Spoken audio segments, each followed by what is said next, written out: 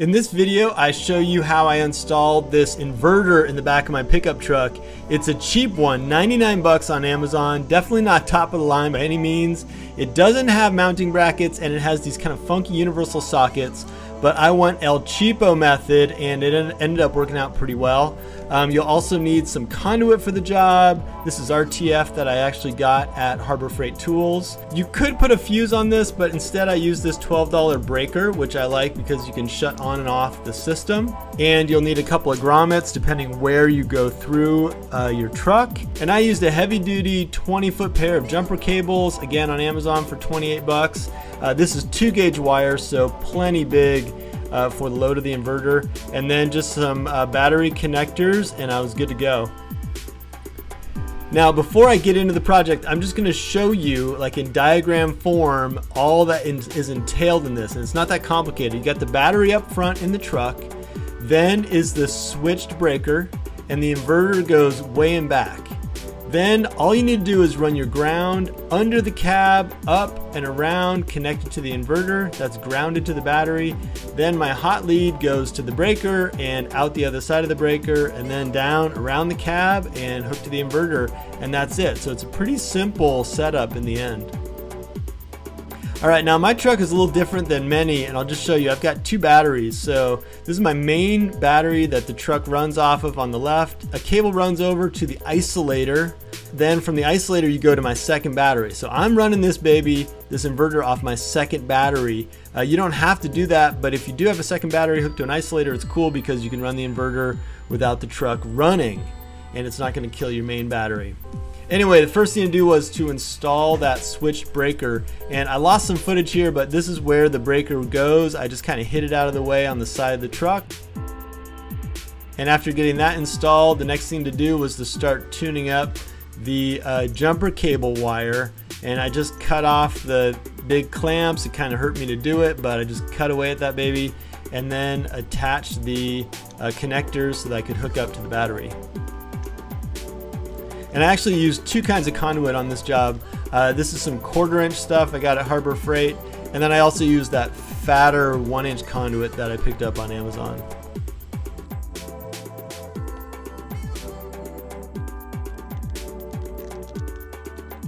So the first piece of wire I installed is just a short piece that goes from the battery over to my switched breaker. And I'll show you how I did this. I don't have a big crimper for crimping these automotive wires. So what I do is a little bit different. I use my big old bench vise and a screwdriver. The screwdriver pressed down against the connector makes a nice sort of crimp line you can see right there. All right, so with my wire all ready to go, I connected to the switched breaker and over to the battery.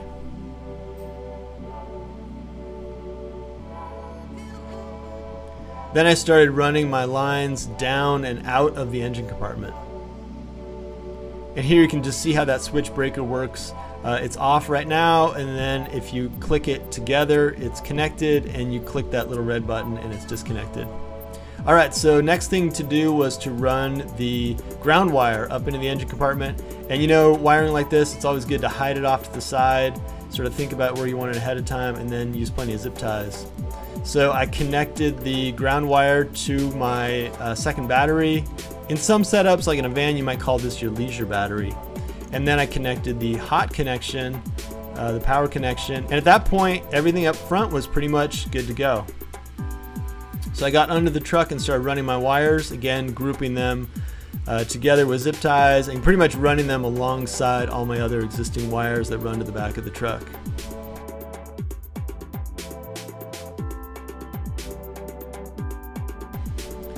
And with that, I got out my step drill bit set and started drilling holes in my perfectly good truck.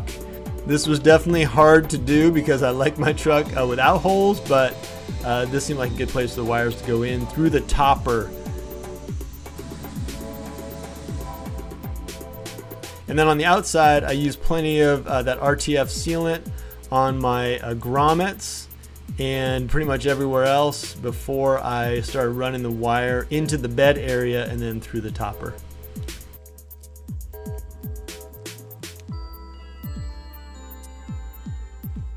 And again, plenty of that RTF sealant on the grommets and kind of all over where the wires are going into the back.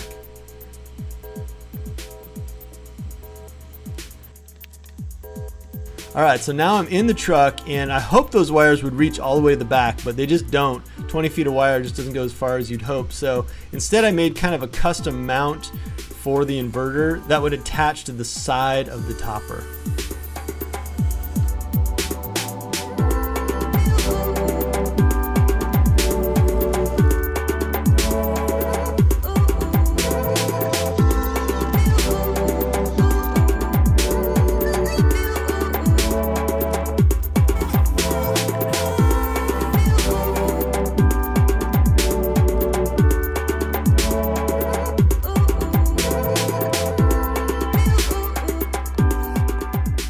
And then with the mount all put together, I just wanted to figure out a way to attach the inverter and kind of strap it in place. And what I did here ended up not working out. I used kind of a basic strap I had laying around the shop to hold the inverter in place, and it always kind of wiggled. So you'll see that for a little bit here as I attach it to the topper, but then toward the end of the video you'll see how I actually reattached it in a much more secure way. So more RTF and just bolting that mount to the side of the topper. And this is just a little trick I always use if I got to attach a bolt and a nut when I can't reach the nut. I just put a pair of vice grips on the nut, and that way it won't spin, and I can go to the other side and crank it.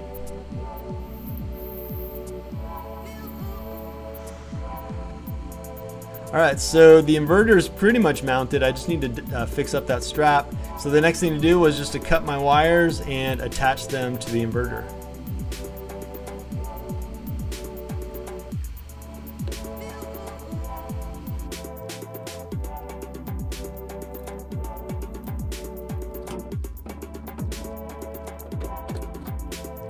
Alright, so at that point it's time to test it out. I went ahead and flipped my breaker, and the inverter in the back should be live. I switched it and came on no problem. It's got a fan to keep it cool.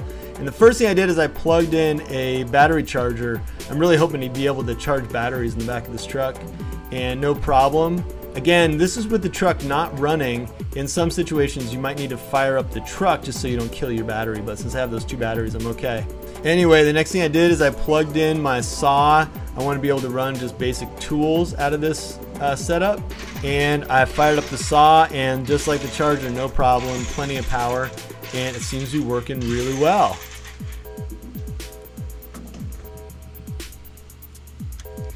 So I switched it off, and actually I'm going to keep this thing switched off almost all the time, unless I'm using it. I just don't see any reason to keep it on.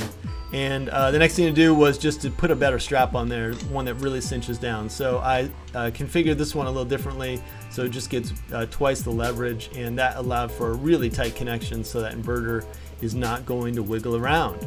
Alright, that's it. Thank you for checking out the video. It is on a playlist about this old 1990 Silverado truck, and I hope to be adding more videos as time goes on. Check me out on Instagram where I keep a photo feed, and I'm also on Patreon where I have a small blog about my projects. Thanks for watching.